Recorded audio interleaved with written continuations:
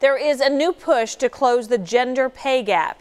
Kansas City Mayor Sly James is trying to help with the program. 41 Action News reporter Ray Daniel was there when he made the announcement and breaks down how it will work.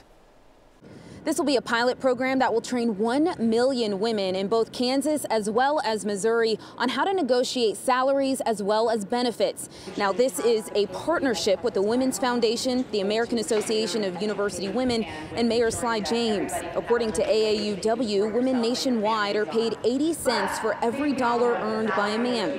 Here in the Kansas City metro region, it's 78 cents. AAUW CEO says this training will not only be a confidence builder, but it will allow women to better understand the marketplace. Sadly, today, men negotiate 4 times as much as women do. And so what we're trying to do is level that playing field so you get the soft skills, the confidence building skills, coupled with the hard data and analysis of what your skills and abilities can bring to the place.